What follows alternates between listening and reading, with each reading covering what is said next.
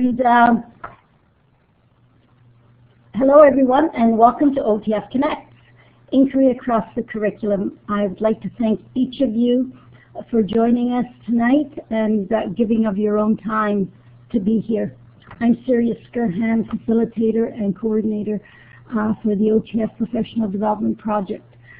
It's my pleasure to welcome back Brenda Sherry and Peter Skillen. Brenda and Peter have facilitated a number of very effective webinars for OTF Connects over the last 2 years, and they've got a few that they will facilitate this year, and this is their first. So welcome, Brenda and Peter. Thank you so much, Syria. So I thought maybe we could just get started by introducing ourselves. So would you please introduce yourselves in the chat, if you wouldn't mind, while we're getting started here. My name is Brenda Sherry, and I'm a technology coach with Upper Grand District School Board. So that means I work with the program department and help teachers who are interested in integrating some new technology into their classroom. A lot of assistive technology is part of my job too, so inquiry is one of the big things that everybody's talking about. And I've done that for the past 5 years after being 20 years in the classroom with primary, junior, and special ed were my placements. So that's me. Peter, will you introduce yourself? Hi, I'm Peter Skillen.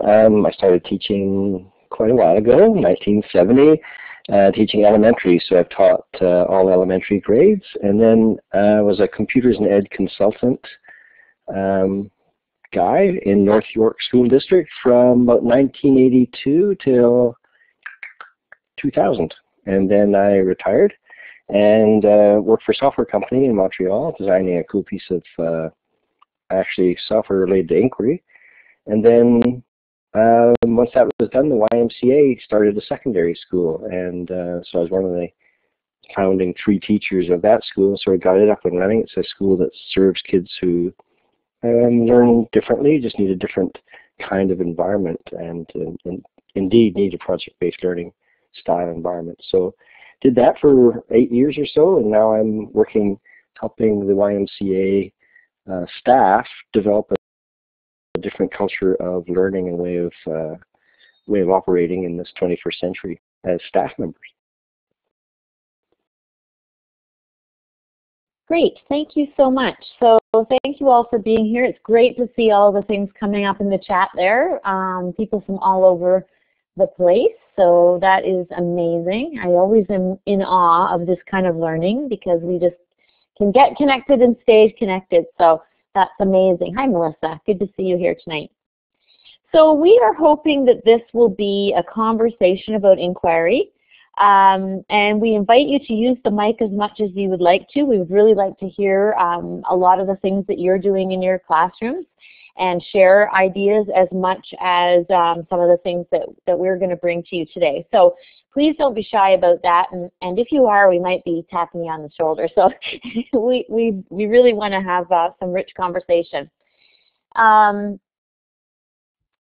of the things that I've been noticing is people being kind of confused about inquiry and wondering where to go. And you know, I think if you're not a little bit confused about all the different kinds of inquiry we hear about, it's a little strange, because it's not surprising that we're confused, because there's just so many ways to call inquiry. Right, cognitive dissonance is a good thing. So have a look at some of the kinds of inquiry we dug up as we were researching for this webinar. And I think one of the challenges that we always have in education is that as new documents or publishers create new books and things, resources for us, they always try to put a new twist on it, and sometimes that means calling things by different names, which can be confusing. So have a look there. If anybody, the one that's difficult to see down at the bottom is called coupled inquiry. And that's one, I'm not sure, you could give me a little check mark if any of you have tried coupled inquiry, but that's one I had to really look up in my research, because it's a form of inquiry where you start in a structured way and then you make it more open-ended for kids. So I want to definitely learn more about that one. I hadn't heard about it either, Melissa. So is there anything we're missing up there that you're calling inquiry, or any that you're coming across? So take a minute to type some into the chat, or grab the mic and let us know what resonates with you.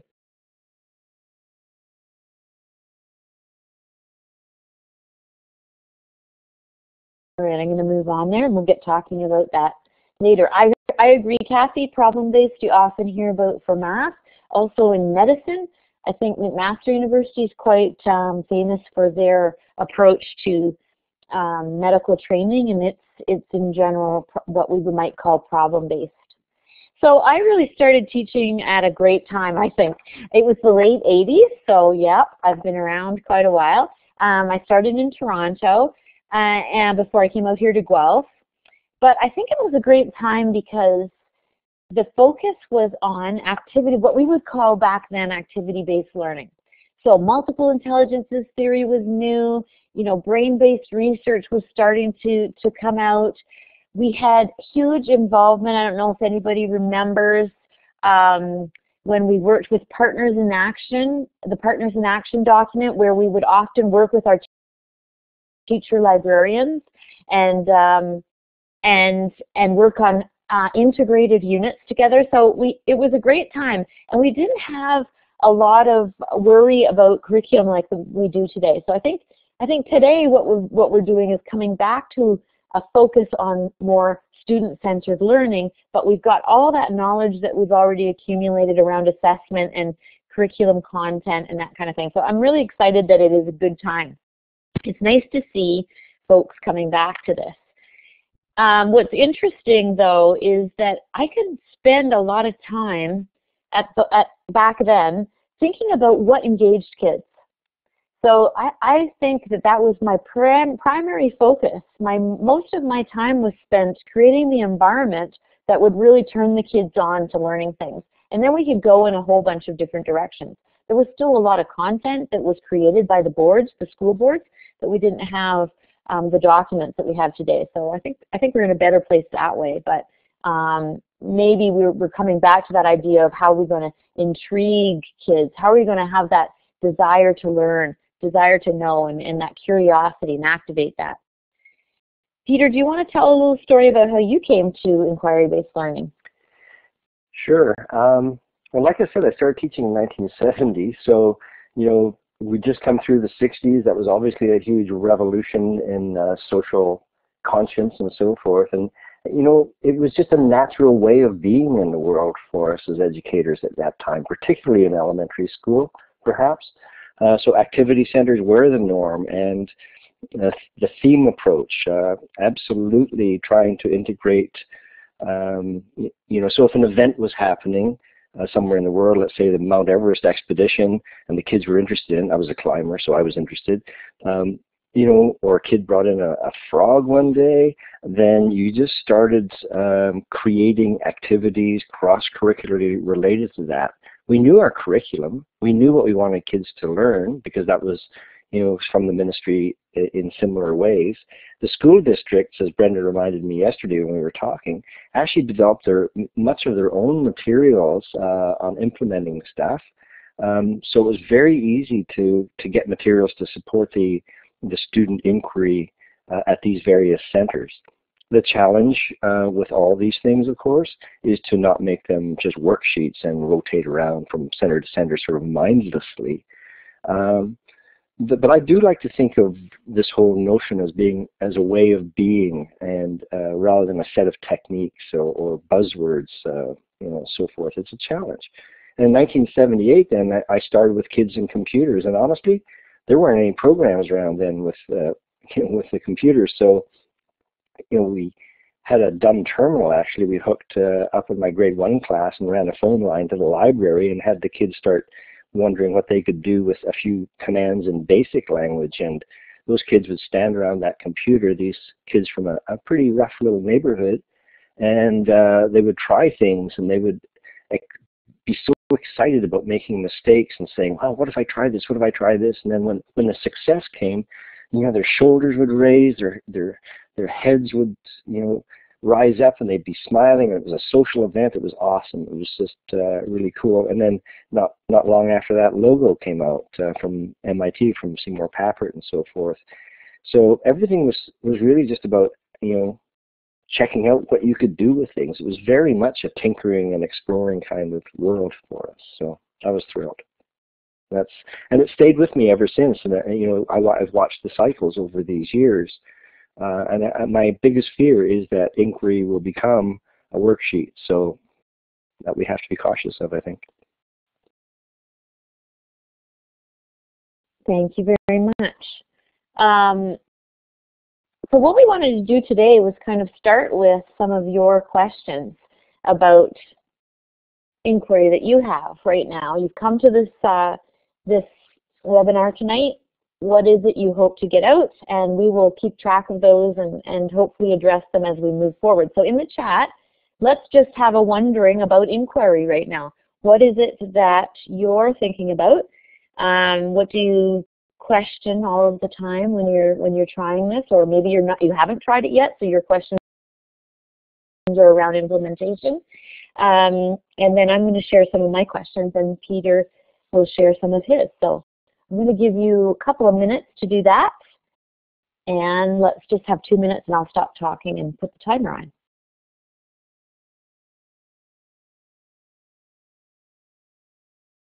Okay, thank you so much. I'm just going to capture those really quickly and throw them somewhere else.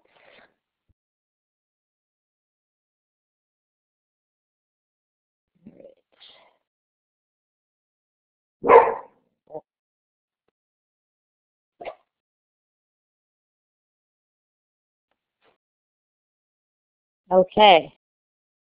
All right. Thank you for those questions, and I think we'll be able to address some of those, if not all of them. It sounds like some of you are starting to dabble in this already, so that's really great. And it's interesting, Peter, when you mentioned the early years being play-based and why we don't have, how we'll manage that later on. We're starting to talk about this in my board.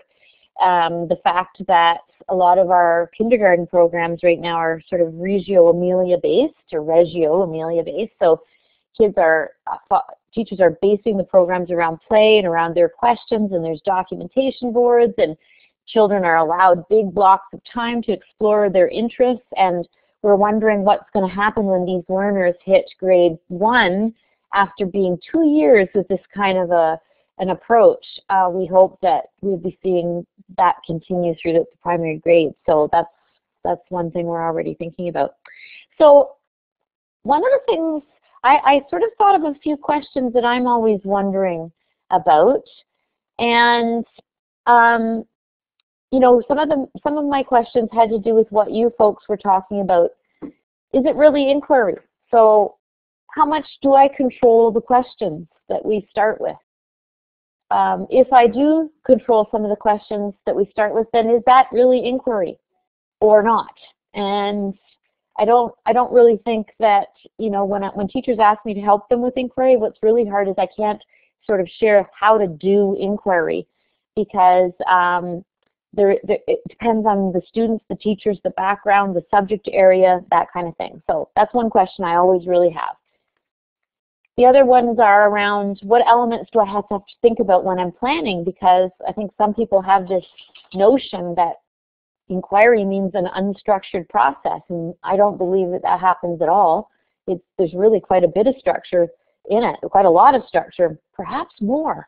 Planning and thinking and observing and documenting needs to go into this kind of teaching than having a resource that you're going to do in a linear fashion. How do I make sure that everyone is learning? So if our focus is knowledge building, this is one of my biggest questions right now, and it's what excites me the most about having digital tools, is how do we leverage the technology that we have to make sure that everyone is a part of the learning,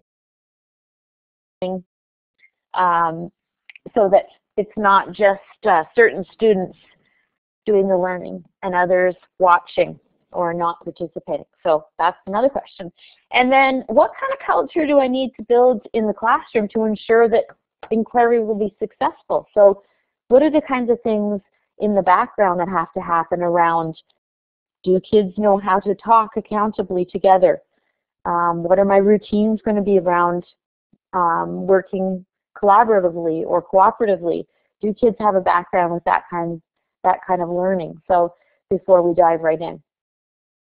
Peter or anyone else, do you want to, any of those resonate with you in your settings right now? Want to grab the mic and share? That would be great. I'll grab it while other folks are thinking there, but please folks, happy to have you involved with the discussion here. I guess around the collaboration piece, people are talking about, Louise is talking about as well, and the technology. I mean, we have all these social tools, and kids are great with the social, many kids are great with many of the social aspects of tools, but I'm not sure that they know how to leverage those tools for deeper cognitive collaboration. So that's been an interest of mine for a while, as some of you folks who know me understand. But those tools are there, so to build that culture and to have some scaffolding built in, and to look at some of the training, the tribes training, the various strategies that Kathy's mentioning there, and try and integrate those right into the technologies would be great. So whether you use Google Docs and write some scaffolds in there, would work. So, you know, I've looked at this technology for a long time. I'm not sure we do leverage it to the best. We keep jumping to the new things, surfing the surface. So, other folks, what do you want to grab the mic there? I'm just going to jump in, hopefully not, somebody else can go next. But, you know, when you're talking there, I'm thinking about one of the biggest challenges that we might face is being comfortable with giving up some control, because when you do this kind of approach, you don't always know what the end's going to be. As much as we try to work backwards in our design, there is that element of having to be responsive to students and see where it's going to go. So if you give up that control, I think what is really amazing is, it's kind of twofold. One, you get so much engagement back from kids, I find, especially those kids who may not do so well in the traditional pen and pencil kind of assessment. You sometimes that really surprises you. However, on the flip side, you also get some kids, and sometimes it's the ones who have really figured out the game of school and are getting top marks in other subjects. They sometimes get thrown for a loop, and they are not really such big fans of inquiry at first. I don't know if anybody's ever had that experience, but we're seeing that in my board for sure. Anyone want to grab the mic and make a comment?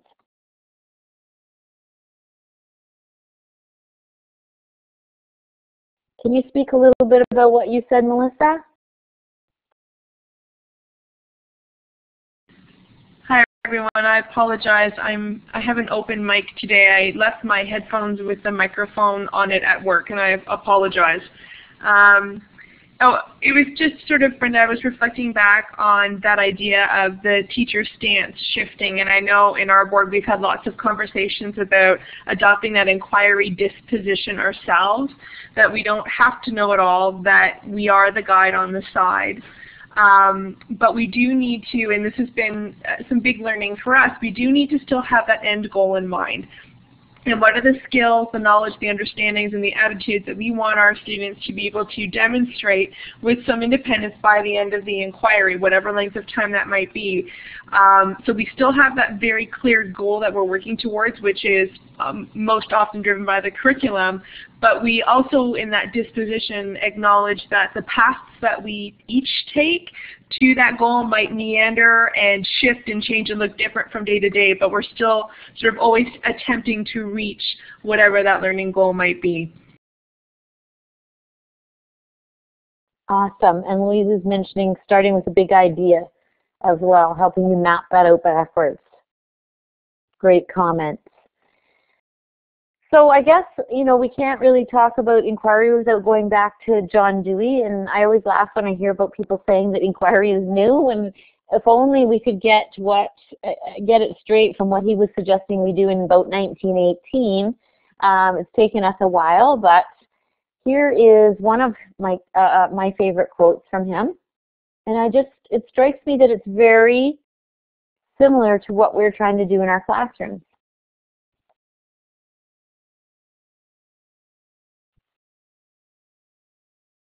And so this was from 1938.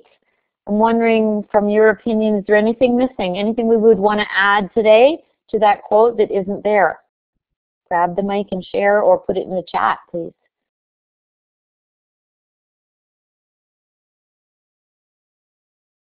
Yeah, I like his focus on reflection there too. The one thing that maybe we don't see there is that, oh, let's just see who someone's got a hand up. Oh, Peter, go ahead. Well, no, finish your thought, and then I'll jump in. Well, I was just going to say that one of the things that we might not see there that we might add in these days is the ability to have a more social context. So whether that's using our technology in order to do that, or reaching out beyond our classrooms, but we might add that piece in and make it more of an authentic experience that goes towards sort of an authentic audience. That's just my thought about what we might add today.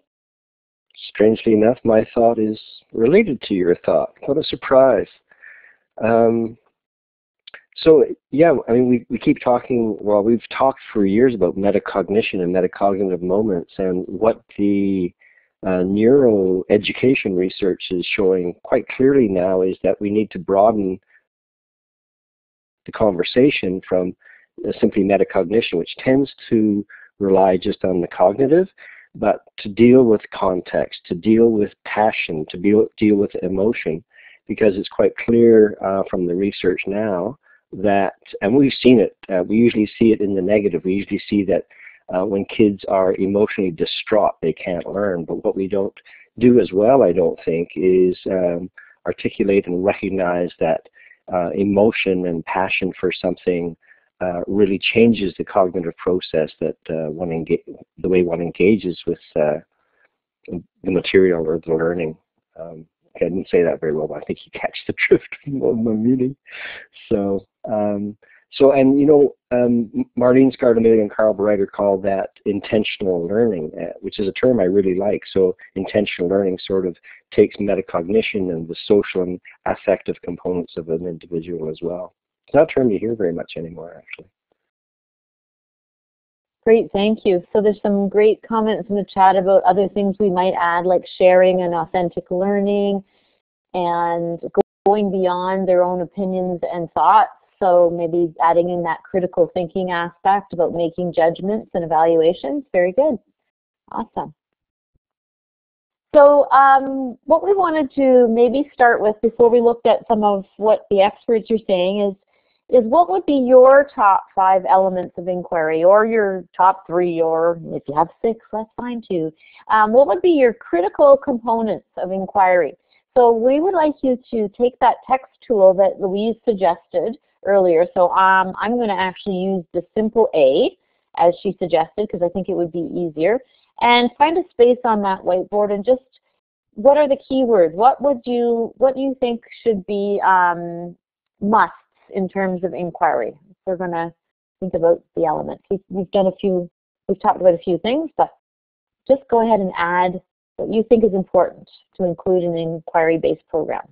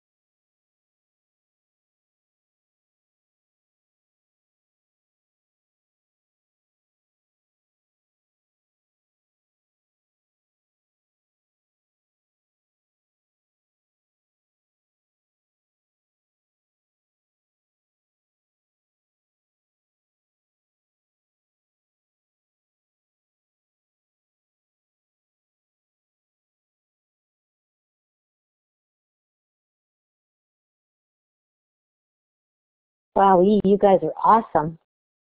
Look at all these amazing elements of inquiry.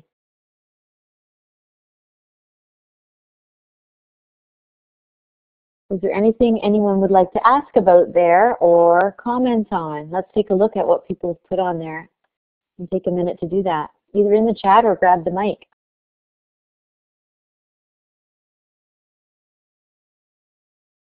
And there's a few comments in the chat as well that aren't on the whiteboard, so check there too.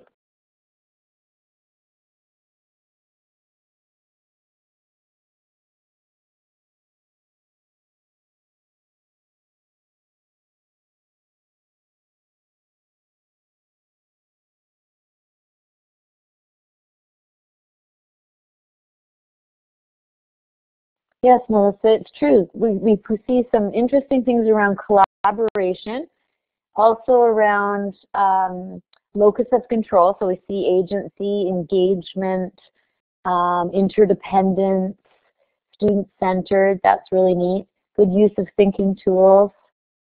Sounds like someone here has been working with Garfield Jeannie Newman from what I see there. Creating an environment that encourages curiosity, interest, and questioning. And I thought that what Louise said in the chat was pretty powerful. She said that inquiry is, oh gosh, am I going to be able to find it quickly, Louise? Inquiry is more about what you don't know rather than what you know. And so it is in a little bit of conflict there with traditionally what we might think of as assessment, because we are generally assessing what we know. So I thought that was really interesting. Thank you, Louise. Okay, thanks for sharing all those. So what we've got lined up next is a few common inquiry frameworks so that we can see how what we've suggested as common elements might compare to what others are suggesting. So this is one that often I go to the librarians, the teacher librarians, because they have such a great background in inquiry-based processes. And this is basically what we would see with a common inquiry framework. So can you comment on anything you like here in the chat or with the mic? Most models of inquiry follow this kind of a cycle or very similar to this, and it's usually rather messy and recursive and iterative if it's done correctly. And I think one of our big challenges is wanting to do that cycle of inquiry and having that stress of time. But any comments? I'm going to stop talking now and let you have a chat.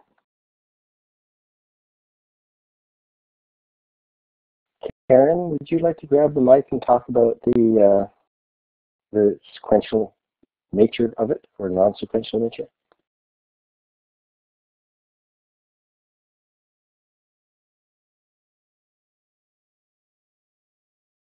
I see Karen is typing, so she may not have a mic today.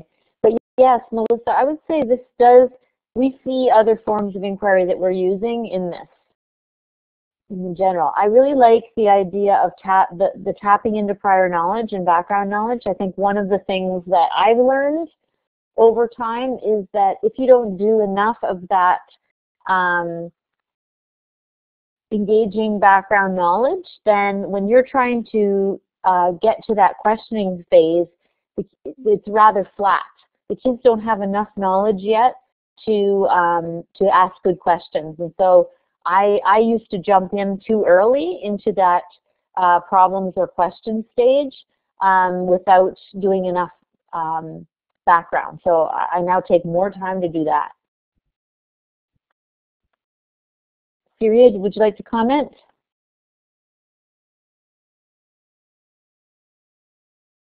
Certainly, if I can find the talk mic here, the talk button. You know, just listening here and watching this slide, I started teaching in '71. So Peter, you're ahead of me by 1 year.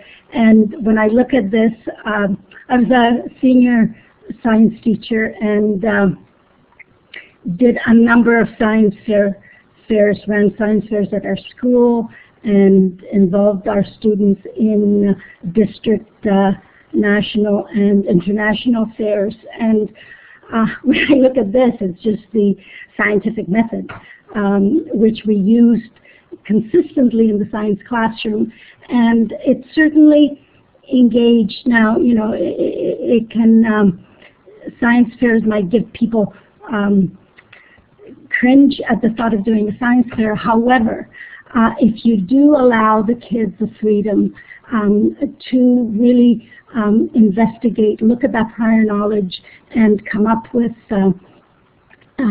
good questions, it brought out the best in students that normally wouldn't have gotten engaged. So it certainly is an opportunity to engage students who normally would be in the background.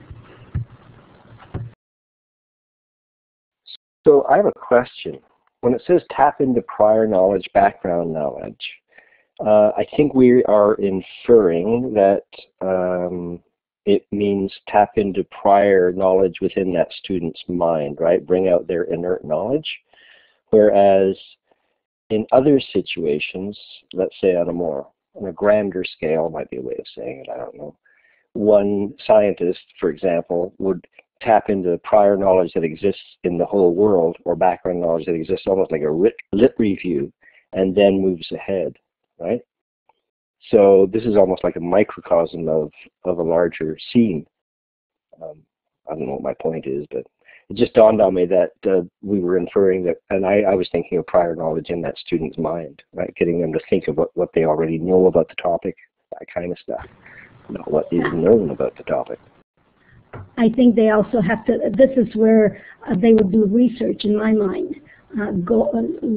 Start with their own knowledge, but then certainly this is the biggest part of the research that they'd have to do before they could generate the questions.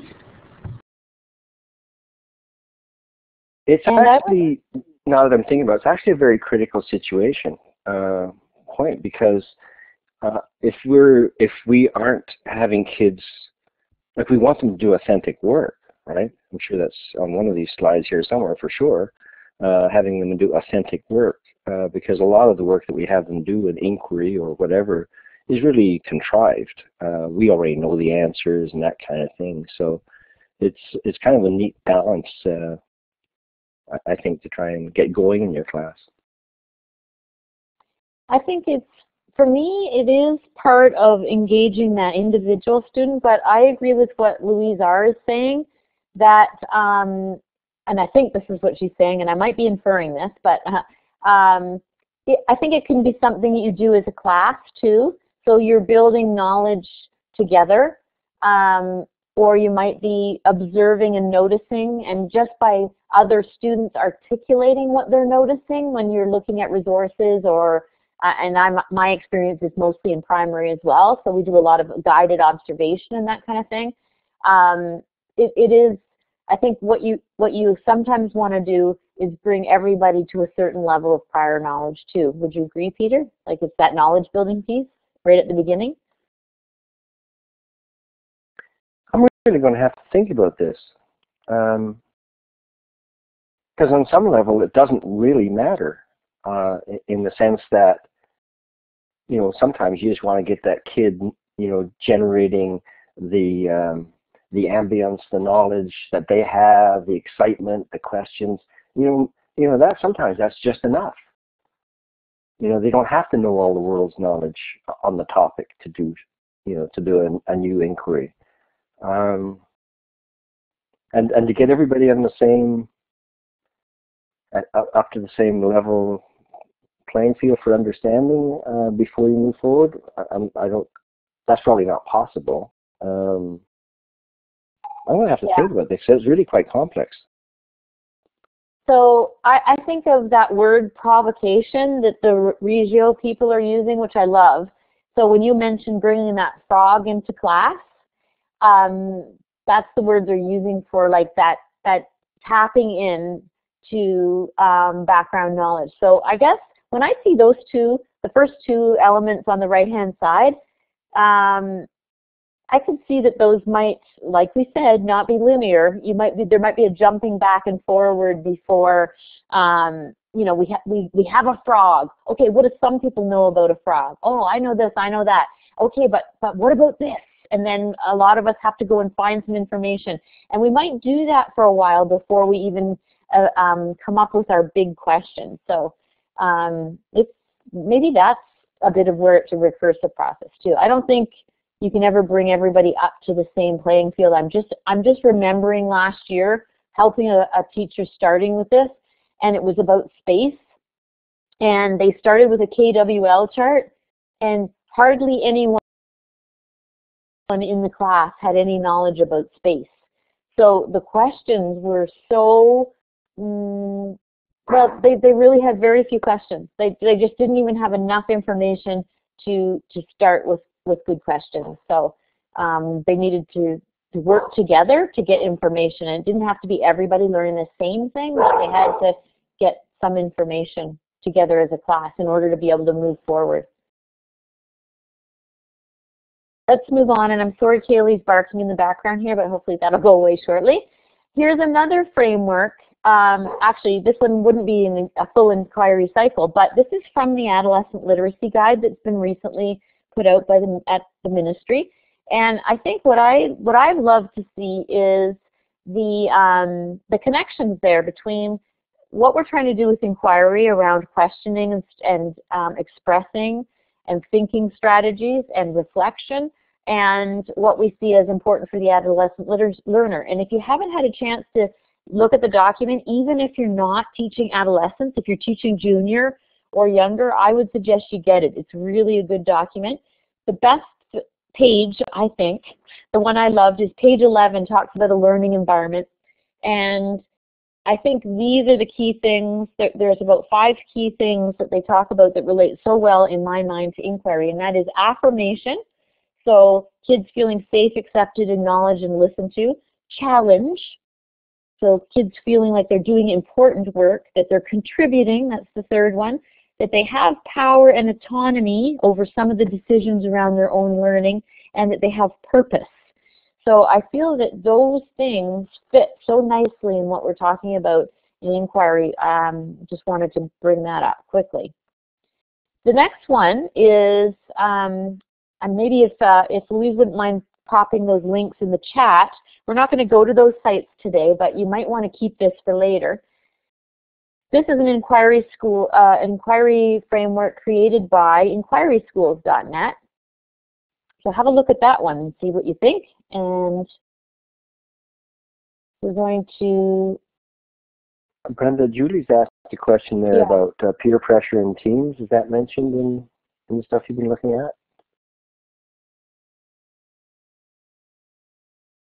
I don't think directly, Julie, although there is a whole piece on voice and identity. And I can't see who has just... Okay, you go ahead, Julie. Grab the mic. It's just I'm wondering, because I find that when they're taking risk in an inquiry process and they're collaborating, the risk of being wrong is seen as something worse when they're reaching that teenage where peer pressure is present than in elementary where you know that perception of themselves is not as strong. Do you know what I mean? Because sometimes they don't want to take risks because they feel like if they're wrong, and then there's those comments, you know, which we don't hear in elementary, but we do hear in our high school classes, or so, those looks that they're scared of getting. Brenda, that is can so you talk true. about arts experiences? Sorry. It's just I teach core classes, and then they really engage when I'm giving them choice or inquiry. But then they have that when they need to show or they need to ask questions, they don't want to look dumb because they ask that question, you know, like, well, they think everybody knows except them. All of that is going on because they're so their self-image is way more important than anything else in the world. You know what I mean? Right. They're delicate, right, at that age. Yes. Around self-image.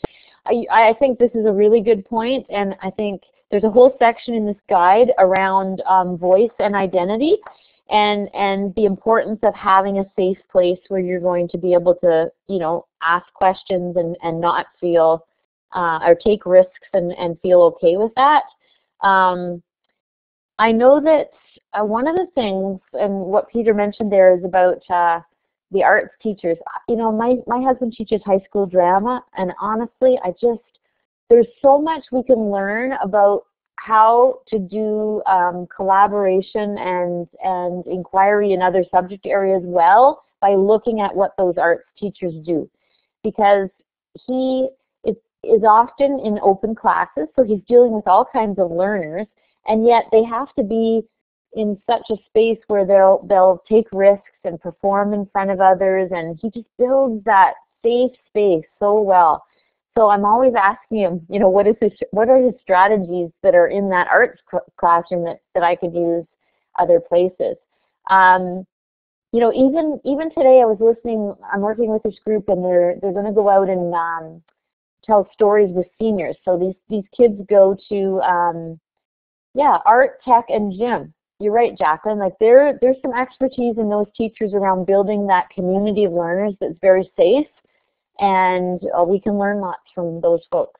But these teachers are taking grade 3s and 4s, a grade 3-4 split class, and a grade 7 class, and they're going to a senior center, and it's called Grand Pals, and they're learning about the elders in their community, and they're learning about how to interview and ask questions, and they're wondering, and it's a wonderful little project. But the teachers were amazed at how different the grades 3 and 4s are in the interview process from the grade 7s, and I think it speaks just to what you're mentioning, Julie, that the grade 7s are a little more self-conscious and unsure of what to ask these older folks, and the grade 3s and 4s at that point just charge ahead and aren't worried about it. So it's a really good point that you make, that we have to have a safe environment for kids when we're doing inquiry. I'm not sure if it was Julie, but somebody in the chat mentioned what I thought was sorting out differences of understanding. I liked number 4. Hey, Louise, you're a contributor to Inquiry Blog? That's awesome. Do you have a mic? Can you tell us more about that?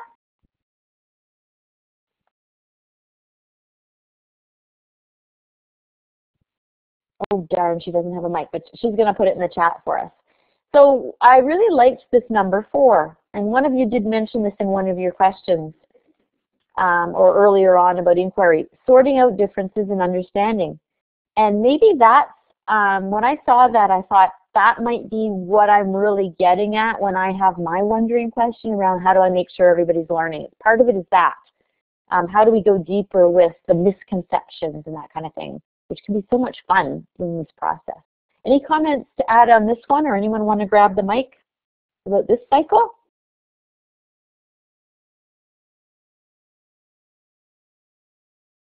I just love that blog, Inquire Within. So, okay, guest post on August 2nd. We're going to look that up. Louise was in it. That's awesome. Excellent, you're famous. Okay, what about for the little ones?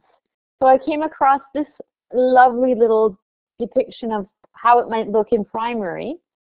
What we see, we wonder, we explore, we discover, we share, we reflect, we act, or we change. I just thought that was lovely. Okay. So, Peter, would you like to talk to us a little bit about PBL? Some of you may have seen this before, because we kind of have a favorite kind of inquiry, and that's project-based learning. But and I noticed all my bullets have virtually disappeared on these slides. They're very, very faint. So yes, you'll be able to have the slides afterwards, Melissa. So why don't you take the mic and lead us through quickly the PBL section, Peter? All righty.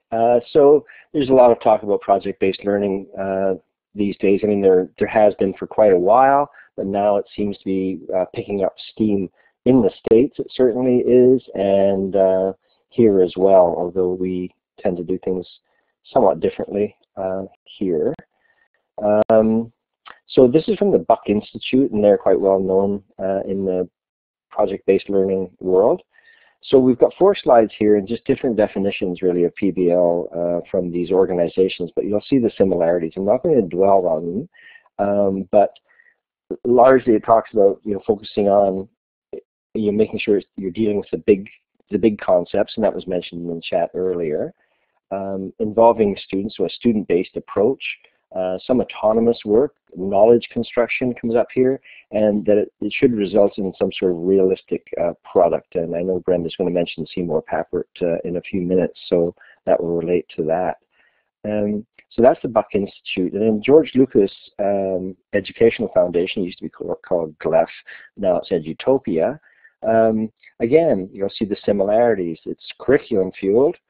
They throw in standards-based. Talking about questioning again, although it looks there very much like the teachers generating the question. Real-world problems, so dealing with that issue of authenticity. And this one I like at the end, a method that fosters abstract intellectual tasks to explore complex issues. That's sort of a unique statement out of the bunch of them. Linda Darling Hammond, a U.S. educator of note. Again, you'll see similar kinds of things: curricular, driving questions, constructive investigation, student agency, and authenticity once again. And then the last one, and this is the only one that mentions technology because these are the only people of that class, not fair to say, but the others aren't focused in the technologies ed tech space as much as Susie and Jane are. But again, curriculum, not an add-on, just built in as part of the deal. Authentic, collaborative, and then technology integrated as a tool for discovery, collaboration, and doing things that you couldn't otherwise do. And we've seen some of that. Any of you watched and followed Chris Hadfield and so forth, and lots of other things over the past years with those simulations.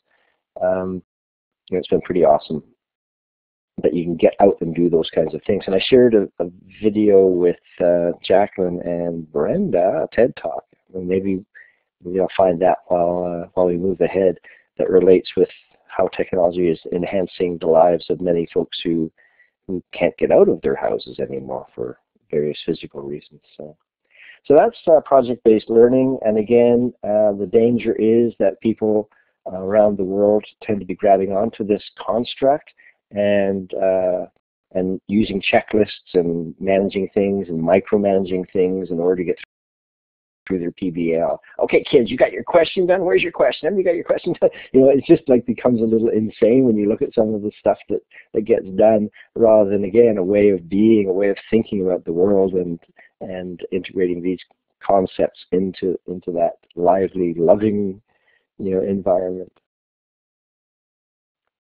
And Brenda, you want to talk about Seymour? Sure. I just wanted to make one last comment around PBL. The reason I love it is because, like you guys were saying in the discussion, it's curriculum-based. I can take big ideas and work backwards from there. I don't feel like I'm not getting my job done as a teacher when I'm doing it. And the Buck Institute and Edutopia were 2 places that I started. Buck Institute has all kinds of planning sheets and mapping, unit mapping, resources for teachers. And I'm a planner. I am so okay with deviating from the plan, but I really like to have a framework first to start from. So that suited me really well. And once I was comfortable with, how things were going to go, because actually what I found was we actually went beyond a lot of the curriculum expectations in some areas. So that was really exciting. Then I was okay. So Seymour Papert and Hard Fun. And I think Peter might have mentioned logo when he first did his introduction or his story about how he got started with inquiry, but I have really gotten a lot of influence from Seymour Papert. And oh, Julie has no audio. Can you guys hear me okay? I can hear you fine. Okay, it's come back for you, Julie. Good. Okay. A funny story is when I was starting to take some courses at OAZ and starting to learn about some of these big thinkers, Seymour Papert was one that I totally fell in love with. And I remember talking to Peter at some event and saying, "Oh, I heard about this guy you would just love, Seymour Papert." And I remember him saying, "Oh yeah, I know Seymour Papert," and he laughed. And actually, that's the story of my life with Peter, because he knows everybody. So it was just one thing after another. Do you remember that, Peter? When that happened, he does. So anyway, Seymour Papert studied under Jean Piaget. So he was a mathematician, created a software program called Logo, the little turtle for kids.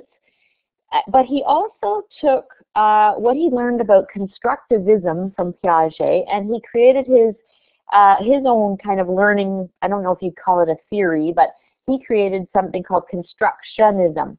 And so he said that kids, or anyone actually, when we create some type of artifact, it allows us to talk with others about our learning, and it becomes explicit to the world kind of thing. And I just loved this idea that that's a lot of what we're trying to do in project-based learning especially, but in other kinds of inquiry, is trying to get kids to articulate what they're learning, create an artifact to share with a learning community, and then in doing that sharing, that's when we can learn more about each other's thinking. So the three big ideas I take away from this guy's work, and Melissa, if you're doing coding at your board, you really have to check out Papert's work. But he says kids like hard fun. You know, they like a challenge. They like to know that they're doing important work.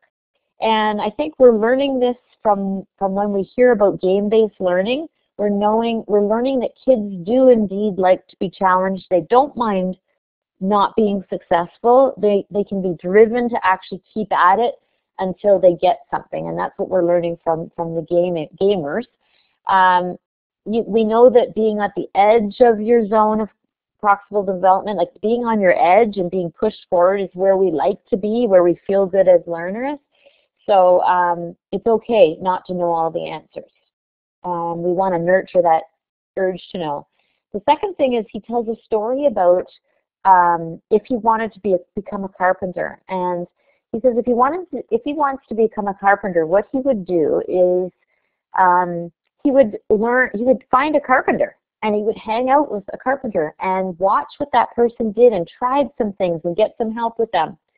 So Seymour says that kids need to see us learning, that we put children in a room and we give them an expert learner. The teacher is in there with them, but very rarely the kids get to see the teacher actually learning something new. We already know the curriculum, so it's not going to be a surprise for us. And he would suggest we need more surprises so that kids can be actually seeing us learning. And so inquiry does that for me. And the other thing is that kids can think like a mathematician or a scientist or an artist, and we should let them experience what those dispositions are all about. And I think this is where our social studies new curriculum is going. So I was thrilled to see that idea of dispositional thinking is coming out, and he sort of was the first person that made me think that way. I also think the arts teachers do that really well. You know, when you go into a visual art class, you become a painter. When you go into my husband's drama class, you're an actor. And what we need to do is when you go into math class, you're a mathematician or a scientist. It would be engage that passion in the discipline. Okay, so what we'd like to do here, and I'm just looking at the time, I think we're good. Who's got hands up? Could I just interject for a second, Brenda? Sure. Louise just asked a question, or Carol asked a question, is Minecraft a good option when using computers in school? I mean, I think Seymour's answer to that would be, it's not really an issue of whether it's Minecraft that's important. For him, it was gears.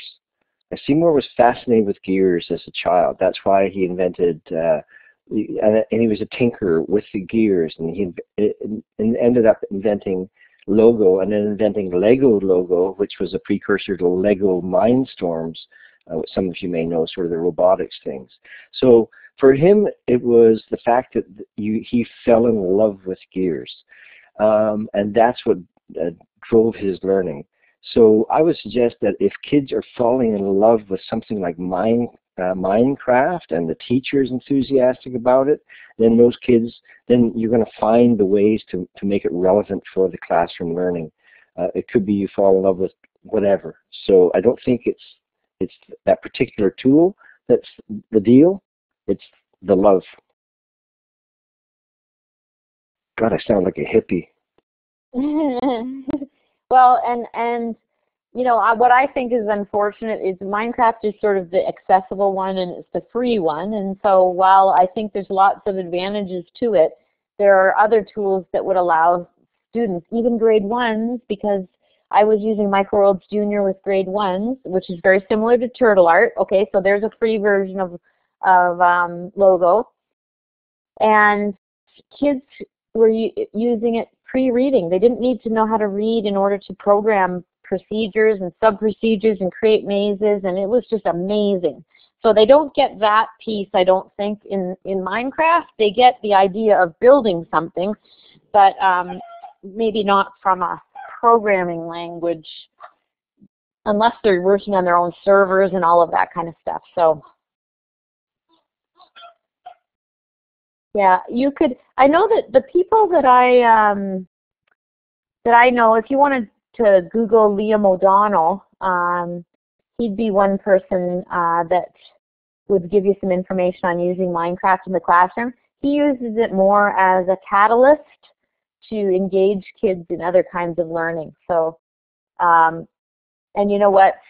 That's Julie. Liam would so agree with what you just said there. He would say we can't.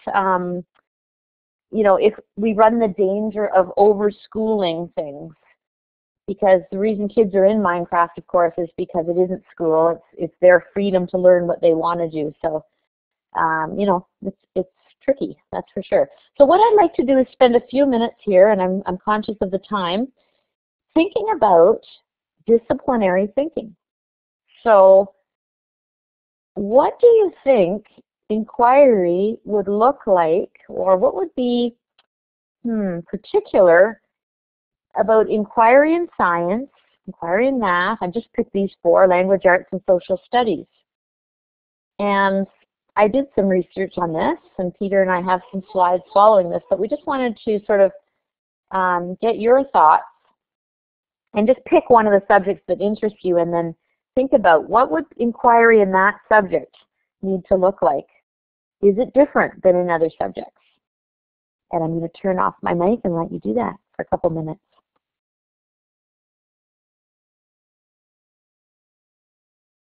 So can you expand a little bit on that, Louise? When you say historical thinking, what do you, can you unpack that a little bit in the chat? What are you meaning?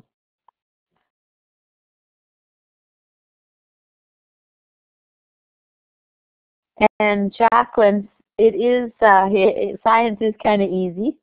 It is inquiry. So what do you think? How do you think science inquiry might be different than social studies?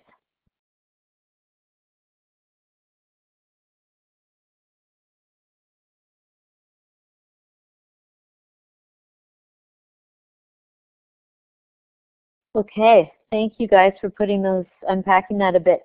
So now some of our folks may not have gotten into the big 6 yet, Louise, but what you're talking about is significance, cause and consequence, continuity and change, patterns and trends, interrelationships and perspective, the 6 umbrella topics that are that the new curriculum is all about in all of the areas, right? And they want to see, when Jacqueline mentions, they want to see what's going to happen in science, right? Okay. So what we did was we did a little bit of, we're just going to go through these and let you have a look at these. We did a little bit of research in looking at what folks in the particular disciplines think that inquiry looks like for their domain. So let's have a look at science here. And just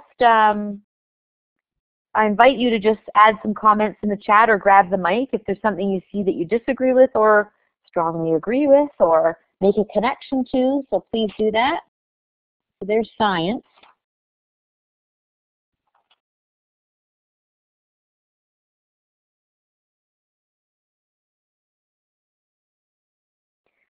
So when I was looking at your comment there, Jacqueline, figuring out what's going to happen, it's kind of like drawing a conclusion about a truth, finding a truth.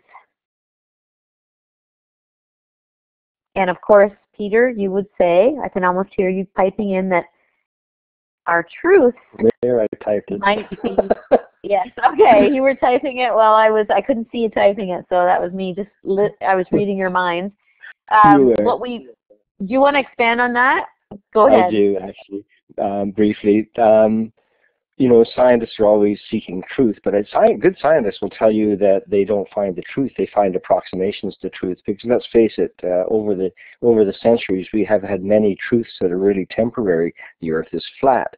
The sun revolves around the Earth. You know, various truths like that. We can't control your autonomic nervous system. Well, you can. You can practice meditation and get at it. You know, so we're always seeking, you know, approximations, I believe. So Syria, as a scientist, I'm sure you would give the thumbs up to Peter for that. Science changes. Yeah. It's the truth at the time based on the knowledge that people have at the time. It appears to be the truth. And then as we get more information, we look at the atomic theory and where we are today and where it was in the early 1900s. So, yes, approximations of the truth. Very cool. Very cool. And I like what Jack says about giving the kids the challenge of proving them wrong over their years in science. That's neat. Okay, let's look at math. Okay, here's what the experts we looked into say that inquiry looks like in math.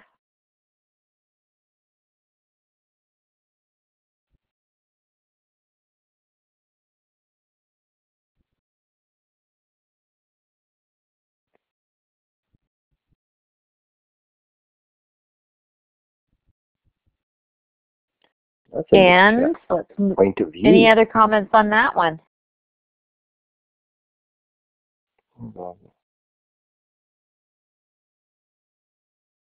I'd have to unpack that point of view thing, because if I think of mathematics, I think about